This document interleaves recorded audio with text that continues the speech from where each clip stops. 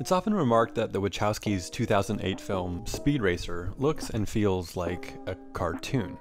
It's a remark that is sometimes used pejoratively, a way of critiquing the film's garish color palette, the colors, stop the colors, and childish tone. At the same time, the film's defenders will remark that the film's cartoonishness is deliberate. A major repeated complaint was that it looked like a cartoon. Well, yeah.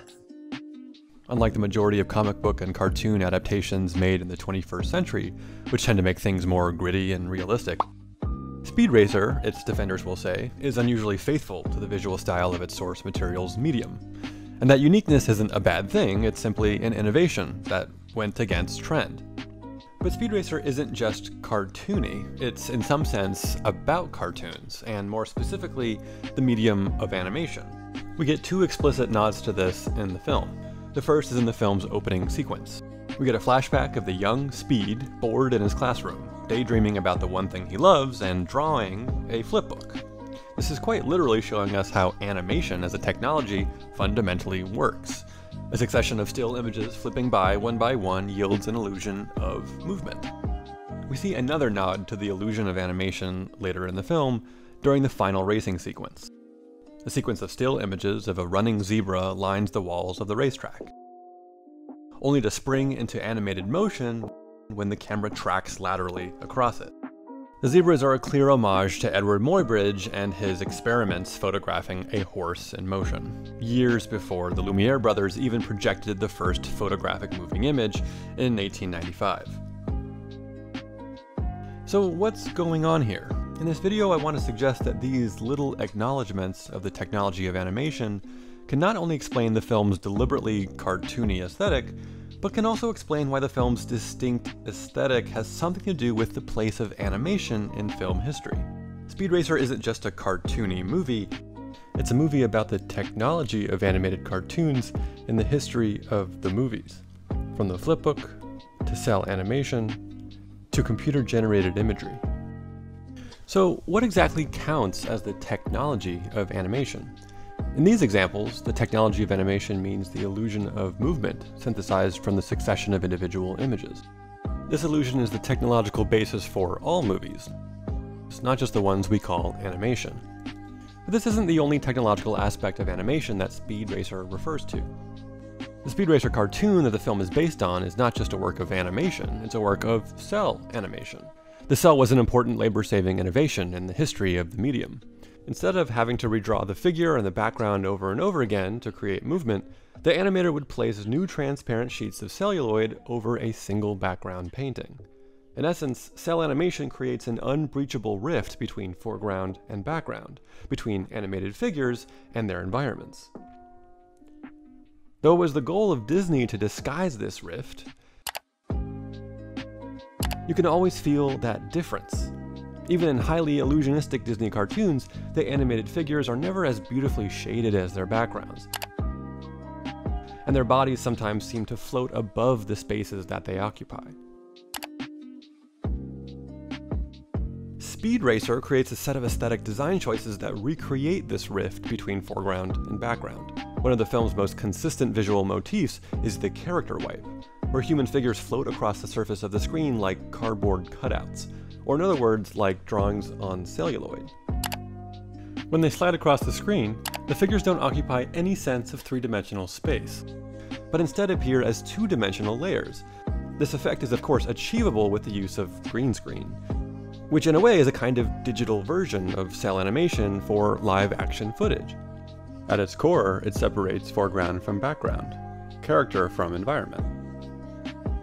But what matters is that Speed Racer doesn't try to create the illusion of foreground and background merging together, like Disney aims to do, or that most contemporary movies do with their use of computer-generated backgrounds. Instead, Speed Racer celebrates its status as a composite image by showing us the seams between the layers. And in doing so, the film might be understood not just as an ode to cell animation, but as an ode to anime. As he explains in his book, The Anime Machine, Thomas Lamarre argues that anime tends toward what he calls Animetism, a way of depicting space in cell animation that acknowledges, rather than conceals, the flat layers of transparent celluloid that comprise the image. In contrast to what he calls Cinematism, which attempts to produce the illusion of moving through an inhabitable world, often through forward movement, Animetism separates the image into multiple planes. The very multiple planes of transparent celluloid that are vertically stacked on the animation stand. Animetism is not about movement into depth, but movement on and between surfaces. Speed Racer finds a way to import this movement between surfaces into live-action filmmaking. One way it does this is with those strange human figure wipes, but it does this throughout the film in even more sophisticated ways. If we look closely at the opening shots of the film, for instance, we'll see that the lockers move laterally across the surface of the screen like cell layers. We don't so much feel as if we're moving forward through space. Rather, to borrow Lamarre's description of similar simulated camera movements in anime, the elements in different layers will appear to pull apart or to draw closer together as they become smaller or larger, as you track in or out. The effect is like that of curtains opening and closing. Or in extreme deep focus compositions like these, we can see that foreground and background characters aren't captured by the same camera, but are clearly composited together as individual layers. A similar effect happens with simulated bokeh effects that emphasize this separation between foreground and background. In fact, entire action set pieces will be designed in this way. In the desert landscape of the Casa Cristo race, the sand dunes in the background don't move as if they're simply three-dimensional models. Rather, they're modeled in such a way that we see them as two-dimensional layers that slide across the surface of the screen. Another technique from anime that the film recreates is rapid lateral camera movement. As an example of limited animation, rather than full animation, anime tends to favor lateral camera movement because it allows animators to save labor. Instead of redrawing perspectival shifts every frame, animators can simulate a rapid lateral camera movement with abstract motion lines on a loop. What results isn't necessarily a convincing simulation of moving through space, so much as an abstract expression of pure motion. Speed Racer not only digitally reproduces these effects, it also takes advantage of what you can do with them. In this moment, a simulated whip pan seems to teleport us from the announcer to a close-up of Speed. The abstract motion lines function as a kind of magical transitional device, getting us from any point A to any point B. And this happens throughout the entire film. From relatively simple transitions across vast spaces, to more ambitious transitions across time. As here the abstract motion lines take us from Royalton threatening Speed's next race with corporate fixing, to a close-up of Speed at that very doomed race. Speed Racer almost invents its own visual storytelling language by drawing from the layered aesthetic of anime.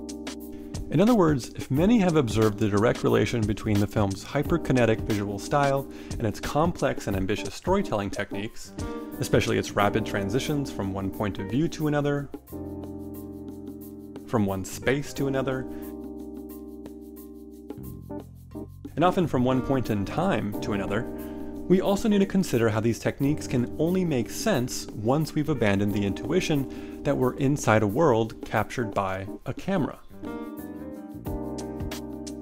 The visual language of animation, especially animetism, is completely unfettered by this intuition. Still, though, the largely negative popular reception of Speed Racer suggests that these multi-planar effects might not have sit well with some audiences.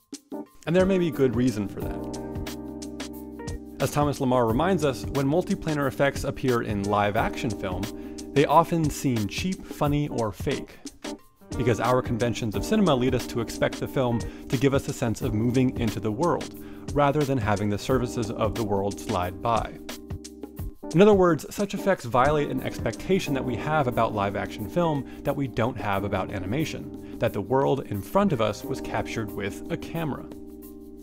Lamarre's words here should help us understand why Speed Racer's ode to cell animation is not just an homage to the medium of its source material, but a way of acknowledging something about film history that most visual effects heavy films always try to conceal.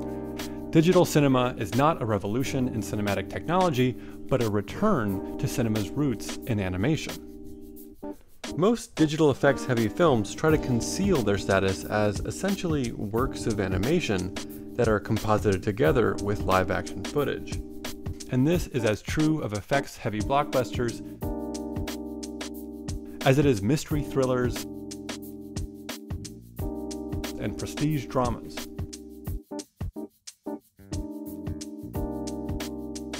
But this doesn't change the fact that, in the words of film scholar Lev Manovich, digital cinema can no longer be clearly distinguished from animation. It's a particular case of animation which uses live-action footage as one of its many elements. And its distinct design elements that recreate the techniques of cell animation and anime, as well as the technological foundations of animation more generally. Speed Racer proclaims the deep sympathies between digital cinema and animated cinema. In fact, the film seems to suggest that they're one and the same.